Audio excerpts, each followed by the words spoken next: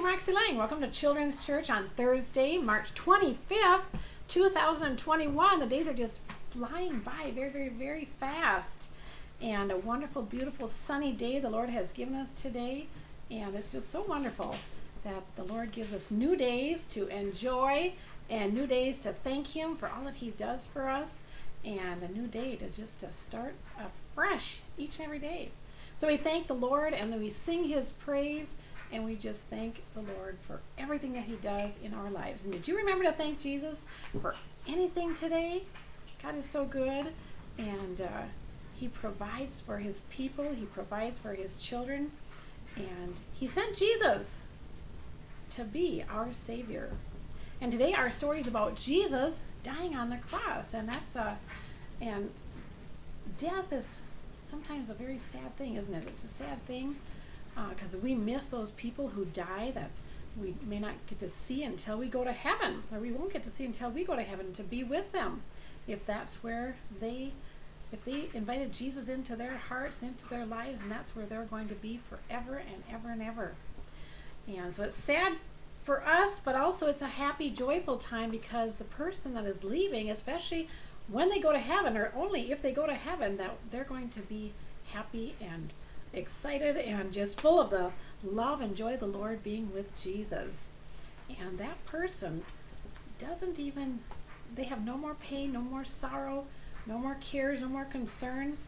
And God wants us to just know that when our loved ones are in heaven, that they are in a wonderful, wonderful place. And we miss them tremendously, but God says, do not fear and do not stay grieving, because that person is so, so happy when they get to heaven to be with Jesus. So Jesus dies on the cross, and that was His purpose. That was Jesus' purpose for coming to earth, is to die on the cross so that our sins could be forgiven, so that we could go to heaven to be with Him when we die. So that's what our story is about, is Jesus dying on the cross. So let's say a prayer and sing some songs and get into our story today and learn about Jesus' death and dying on the cross. So Father in heaven, we thank You for Jesus. We thank You for Your one and only Son. We thank You that Jesus loved us so much. We thank You that Jesus obeyed You, Father God, that Jesus listened to You, that He loved You, and He wanted to do everything that He could, that He died on the cross for our sins so that we could be forever and ever with You in heaven. So thank You for Your mighty love for Your people. We thank You, Father God, for forgiveness of sins. We thank You for Your gifts, and we thank You for Your mighty blessings that You bless us with each and every day. In Jesus' name, amen and amen. So our first song today, we haven't sang this one for a long time. It's called Let All Things Now Living, and it's a song that we sang in the hymnals. And years ago they had hymnals, they had books with songs written in the books, and we had to open our hymnals to sing along with the organist who played the organ. And nowadays they usually have big screens up on the walls that have the music on them, but this was a song that we used to sing out of the hymnal when I was a young girl going to church. So Let All Things Now Living, and it was a song that we sang in church on Sundays. And it's a song of celebration, and we like to celebrate, don't we? Let all things now living, a song of thanksgiving to God the Creator, triumphantly raised, who fashioned and made us, protected and stayed us, who still guides us on to the end of our days. God's banners are o'er us, His light goes before us, a pillar of fire shining forth in the night, till shadows have vanished and darkness is banished, as forward we travel from light into light. His law He enforces, the stars in their courses, and sun in its orbit obediently shine. The hills and the mountains, the rivers and fountains, the deeps of the ocean proclaim him divine. We too should be voicing our love and rejoicing. With glad adoration a song let us raise, till all things now living unite in thanksgiving. To God in the highest Hosanna and praise. And it is a short hymnal song. Might have seemed kind of long because you don't know it, but it's a very pretty song to sing. I think it's a pretty song to sing. And that was one song that I really like to sing in church, about God and just praising him, celebrating God's love and celebrating God's blessings over his people. So next song we'll sing is The Wise Man Built His House Upon the Sand. So as you can remember, there were two men, and one was a wise man, and he built his house on a rock, because a house needs a solid foundation in order to stand up against the winds and the waves and all the bad wind and all the bad kind of weather that can come and tear a house apart. And the foolish man, he built his house on the sand where there is no foundation. And so wind or rains or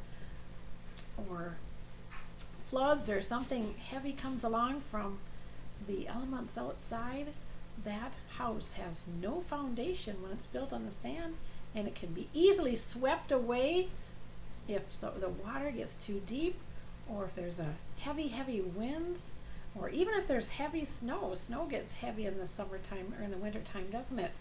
And so it goes along with our lives.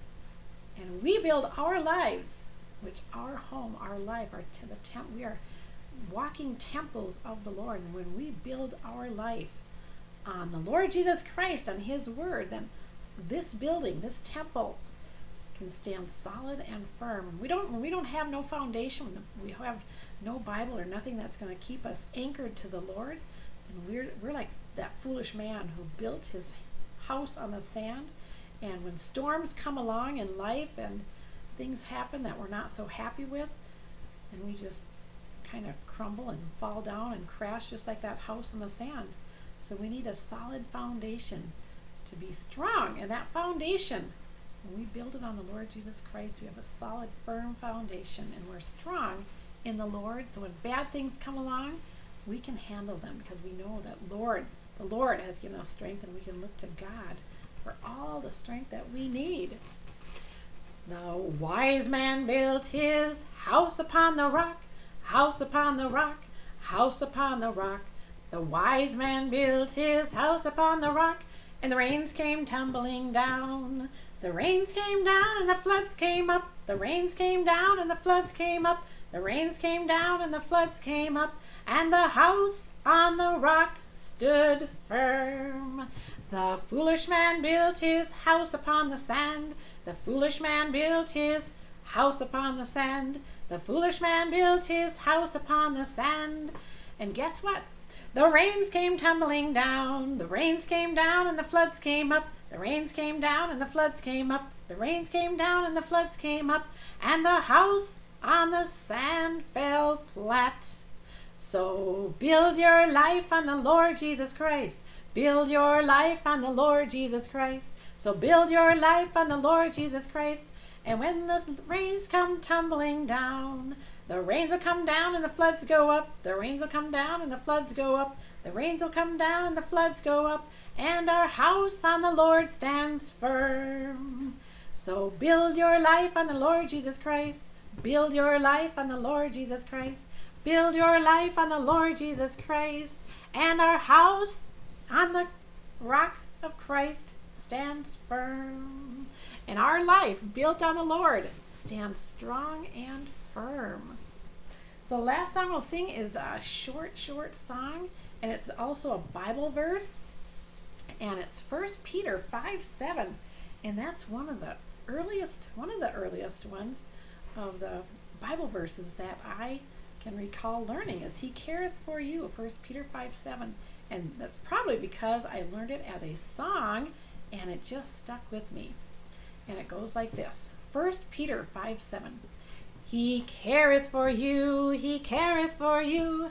1 Peter 5:7. He careth for you.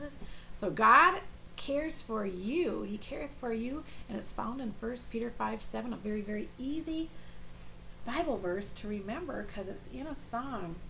He careth for you, He careth for you. 1 Peter 5:7. He careth for you.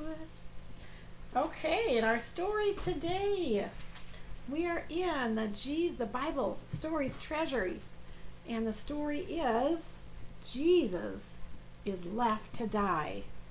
And what a sad day for all of his friends and family, right? So Jesus, a couple days ago, one of his disciples, Judas Iscariot, betrayed Jesus and handed him over to the chief priest. And Peter, he followed him into the courtyard, and Peter denied knowing Jesus as one of his best friends. And that made Jesus sad.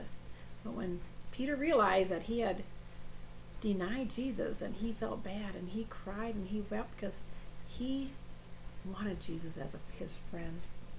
Well, today, Jesus is left to die. So Jesus was in the courtyard, and Pontius Pilate was there and questioning him about his life and what he believed in and who he was. And Jesus told him that he was the King of the Jews. And Pilate went out and he asked the people, he said, well, what should we do with this Jesus? And the people in the land, they cried out, crucify him, crucify him. And Pontius Pilate said, well, I find nothing wrong with him, and you still want your king crucified? And the people said, he's not our king, crucify him. And they always, around the Passover time, Pontius Pilate would always let their practice was to always let one person from prison go free. So he asked them again, he said, well, who do you want to go free? And they hollered out, Bartimaeus, let Bartimaeus go free and crucify this Jesus. So Pontius Pilate said, okay, we'll crucify Jesus. So they gave Jesus a cross. They built a cross for him, and they said, carry this cross. You carry your own cross up that hill. And they went to the mountain of Golgotha, also called the skull. So the mountain of Golgotha. So Jesus carried his cross up that hill to be crucified. And next to Jesus, you can see that there's some more crosses here. Next to Jesus, there were some murderers. 2 more people that they crucified. And they were sinners. They were not very nice people. So they hung next to Jesus. And guess what Jesus said to them? The one of them said, save us, Jesus. And Jesus, the other guy said, You're Jesus. You're this man that we heard about. And Jesus told him, you are going to be with me in paradise.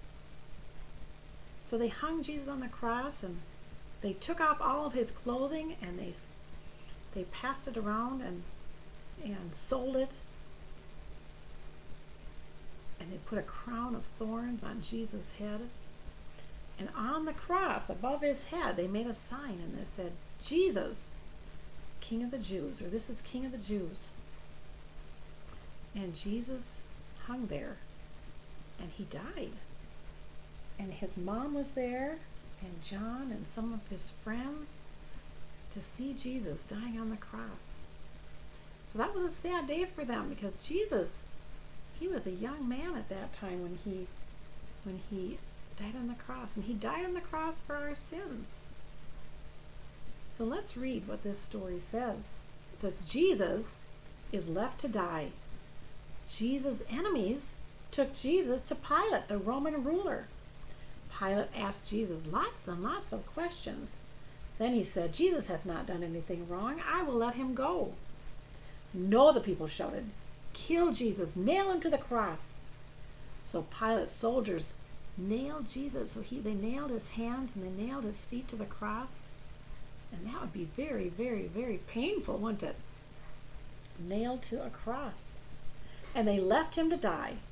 Jesus knew that he had done what God had wanted, because Jesus was sent here as our Savior to die for us, that we could be saved and forgiven from our sins. No work, or my work is finished, Jesus cried. Then he died. It says, Jesus, thank you for loving everyone enough to die to save them. Amen. And Jesus had to die. That was God's plan and God's purpose for Jesus coming to earth. He had to die and go to hell, and he carried the burdens of our sins. But guess what? Jesus did not stay on that cross, and he did not stay in hell. He died on the cross so that he could be raised from the dead. And we're gonna see that story tomorrow and days ahead about Jesus being raised from the dead. How do you think Jesus' family and friends felt when Jesus died? Oh, we talked about that a little bit earlier, didn't we? We're sad when our families or friends die, aren't we? It's a sad thing when we aren't going to see them no more on this earth, and we're going to miss them so very, very much. But when they take Jesus into their hearts, they're in heaven, and they are so, so happy in heaven. And so it's a wonderful day for them. And if we think about it, then we know it is a wonderful day for them. And we will be there one day to celebrate with them, to celebrate their life in heaven. So that is our story today. And thank you so much for listening and for following along. And Jesus loves you. He loves you so very, very much. And that's why he died on the cross for you and for me. So share and subscribe if you haven't already done that. God loves you. Jesus loves you. I love you. Have a wonderful rest of your day. And we'll have another day of Children's Church tomorrow.